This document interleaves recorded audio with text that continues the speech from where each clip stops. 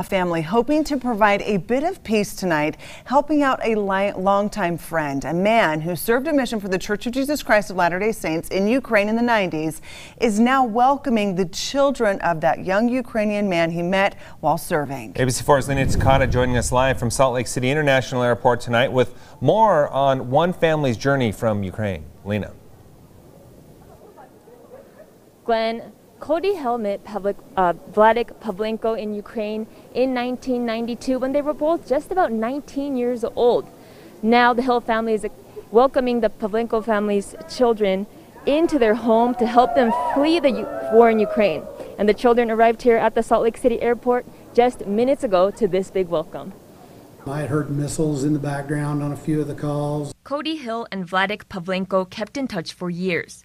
But since the war in Ukraine began, they've talked almost every day. The eldest daughter of the Pavlenko family is already going to a college in Utah. But with the conflict escalating in Ukraine, the Pavlenko family also chose to send their 13-year-old son Andre and 20-year-old daughter Masha to Utah.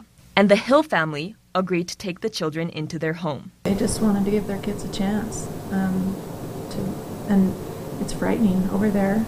But Vladek Pavlenko and his wife Tanya will not be joining the children. The parents are staying in Ukraine to help protect their country. They love Ukraine and they're going to defend it to the end.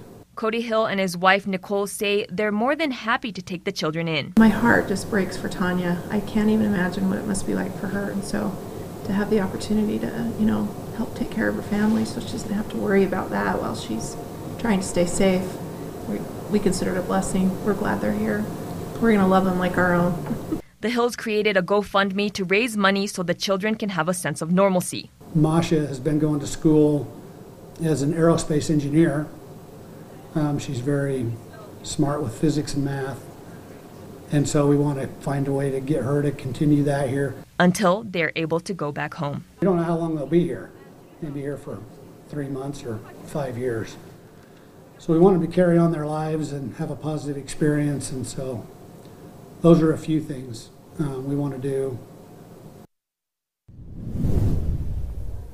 Vladek and Tanya are staying in Ukraine to help cook meals for the Ukrainian military each day. We'll have more information on how to help the family on our website, abc4.com. Live at the Salt Lake City International Airport, Lena Takata, ABC4 News. Thank you, Lena. Turning now to weather.